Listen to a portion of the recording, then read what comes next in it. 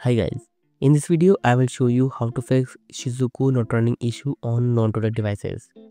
So when I open the Shizuku app, as you can see it says Shizuku is not running and also my device is not rooted. So let's fix this step by step. The first thing you need to do is connect your phone with the stable Wi-Fi network. So let me quickly connect my phone with the Wi-Fi. Once connected, open the phone settings and enable developer option. To do that, open settings and then go to about phone and search for build number. Here it is, simply tap on it 7 times to enable developer option. So the developer option is enabled. Go back and open developer option settings. Inside developer option, we need to enable USB debugging. Once you find it, simply enable it. Now that USB debugging option is enabled, next click on the wireless debugging and also enable it. So both options are now enabled. Let's open Shizuku app and here click on the pairing option. At this point, Shizuku will request notification permission, which is essential for it to working properly. So grant the notification permission to Shizuku app. Once the permission is enabled, you will see a pop-up in Shizuku saying it's searching for a pairing service.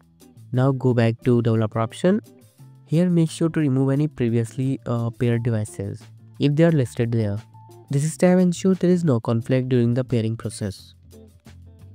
Once that's done, tap on this option, pair device with pairing code. As soon as you click on it, you will receive a notification saying pairing device found, just like you can see here. What we need to do is enter this 6-digit code to that notification. So let me enter it and then click on send.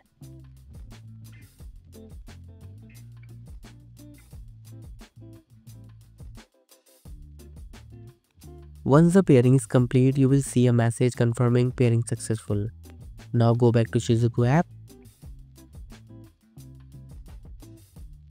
You might be notice error like pairing failed. Don't worry about it, we will fix this. Simply click on the start button in the app. As soon as you click on the start button, you will see the services is starting and the pairing window will close automatically. So wait for it. And yes, as you can see, Shizuku is not running successfully. Now with Shizuku is running, you can grant Shizuku access to any app you want, such as Sam Helper or Lexron. Now these apps can utilize Shizuku's powerful feature without requiring the root access.